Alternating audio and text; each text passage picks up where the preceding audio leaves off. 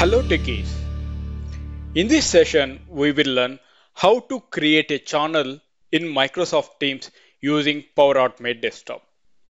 Before that, what is channel in Microsoft Teams? Teams are made up of channels, which are the conversions we have with our teammates.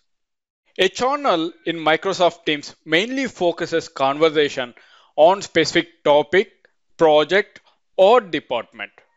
By default, all the members of the team can create channels in Microsoft Teams. There are three types of channels. One is standard channel, second one shared channel, another one private channel. I will show you how to create a channel in Microsoft Teams. Right now, I'm in the Microsoft team. I have logged in with my user, and there you can see I'm having menu on the left hand side such as chart, Teams, calendar, calls, OneDrive, and many more. To create a channel, I have to go for the Teams, and then you will go to the Teams over here. Now, to create a channel, I'm going to select on the more options, and then I'm going to click on add channel. There you can see I'm going to add a channel over here with the letters, numbers, and space are allowed when you are going to give the name over here. So I'm going to give it as development team members, and then the description is optional, which helps other to find the right channel by providing the description. As I said, there are channel types are three. One is standard, shared, and private. Whenever you're going to select the standard channel, which is open for all the members and anything can be posted is searchable by others. Now, the second one is the shared one, where the people or the teams in our organization or the outside of the organization can access it. Now, coming to the third one, the private channel. Whenever you need a small audience for the specific project, then you can go ahead and you can create the channel for your team. Right now, I'm going to give it a standard. And then you can see the option over here automatically shows this channel in everyone's channel list. I'm going to select that. And then I'm going to click on create. Now, before clicking on create, there you can see what are the parameters that I have. One is channel name. Another one is the description, which is the optional. And there I'm having choose a channel type. These are the three parameters which we are having it to create a channel. All right, let me click on create.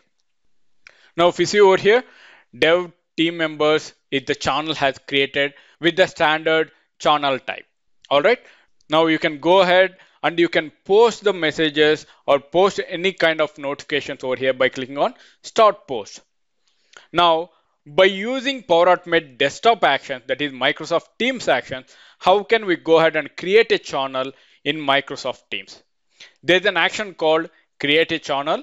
By using this action, we can create a channel in Microsoft Teams in the particular team.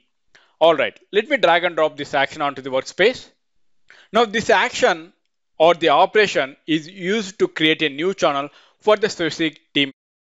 All right. Now, if you see the connection references, we have to select the connection reference or we have to add the connection reference which we are going to connect with Microsoft Teams. Now, I'm going to use m365.onmicrosoft.com and then I'm going to click on OK. Once I have created the connection reference, I will get the teams which are available in the Microsoft Teams. Now, in my Microsoft Teams, I'm having team as Conteso, right? Now, let me drop down this. There you can see I'm having Conteso as a team. And then now to add the channel for the team that is Conteso, I'm going to give the display name over here. I'm going to give the display name as Operation Team. All right. And then if you go for the parameters, advanced parameters, as I said, the description, right? I'm going to give more information about this channel that is operation, that is display name channel. I'm going to give more information about that.